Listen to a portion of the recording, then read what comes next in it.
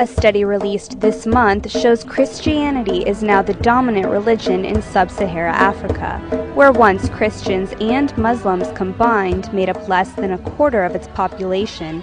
The region now has 21% of the world's Christians.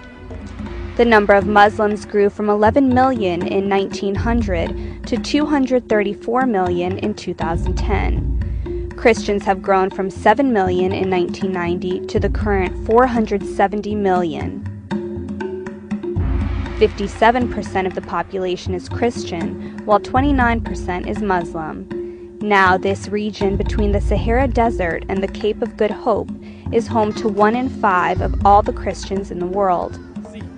The study was conducted by the Pew Forum on Religion and Public Life and involved 25,000 face-to-face interviews in 90 countries representing the sub-Saharan Africa. The report notes that sub-Saharan African Christians and Muslims generally have a positive view of each other, and in most countries, relatively few people think there is hostility against Muslims or Christians.